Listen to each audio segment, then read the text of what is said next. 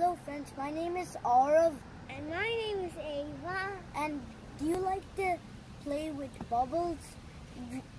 We like to play with bubbles a lot. So today we're going to try a fun and messy experiment. So we're trying this experiment at our deck, and you can try it outside because it'll be less work to clean up and it'll just be more fun. So for this experiment, you need water, dishwashing liquid, and you could also use some bubble blowers. So you can make your own bubbles, or you can buy them from a shop. But we like to make our own bubbles. So let's get started.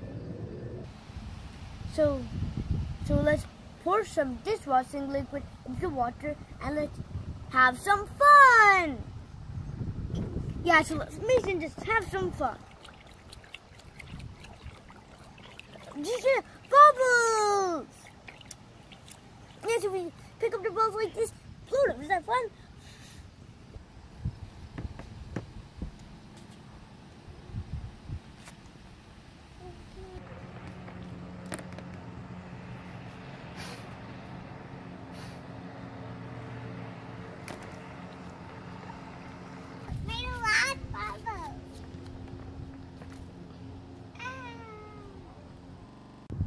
So if you do the bubbles in like a shape like this, it always ends up spherical.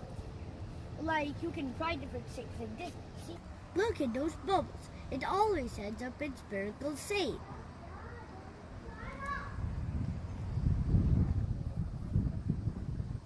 I have also this, so we can try that too. Spherical. Okay, now let's finally try these.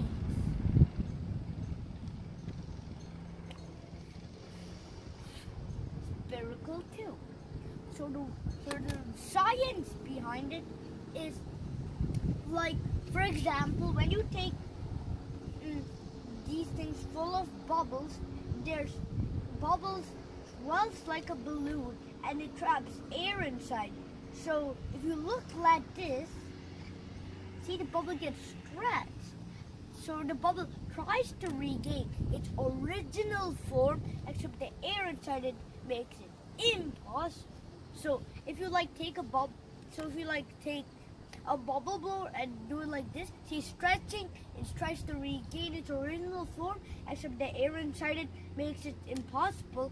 So then the bubble tries to make it its least stretchy shape.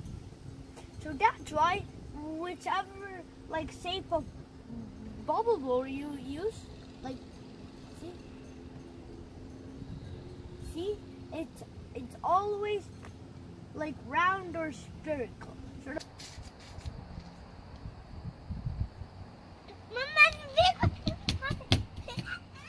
Let's put this soap liquid in a bowl and blow it and see if we can see rainbows. We might actually do it. We just need some sunlight outside. So let's start blowing.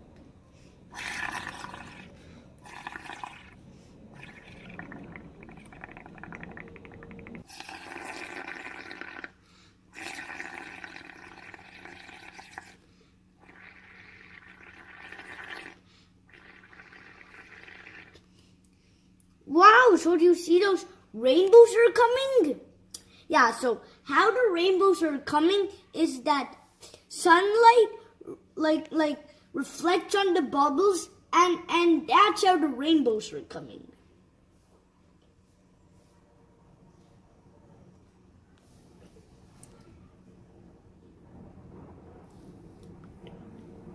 So bye everyone.